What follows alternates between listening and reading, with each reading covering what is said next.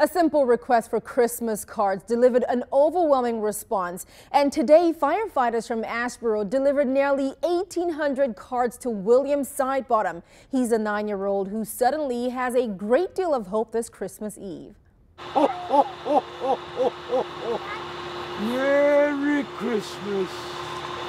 Old Santa just wanted to come back.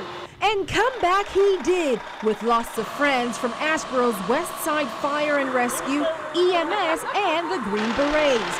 They bore lots of gifts and plenty of cards for 9-year-old William Sidebottom. Merry Christmas. We got a lot of stuff for you, okay? My name's Barry. I'm the Chief of Ashland. I'm wishing you a Merry Christmas, okay? The Asheboro firefighters reached out to other firefighters around the country, hoping to collect 1,000 cards for William. They ended up with nearly double that, some coming from as far away as Germany and Australia. A lot of packages from California, Mississippi, Maryland, New York State, and I think they're still coming in. But right now we've delivered 1,800 packages, or cards and different gifts from around the country.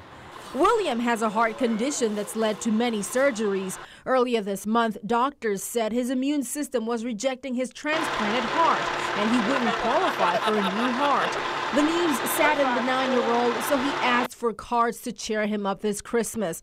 William's mom now says after weeks of anxiety over his health, doctors too brought hope.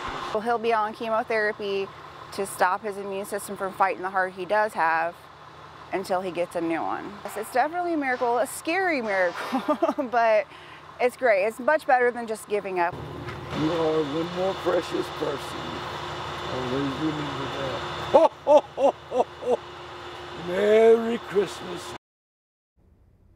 Now, William's family tells me they are thankful for all the donations and all those thousands of cards.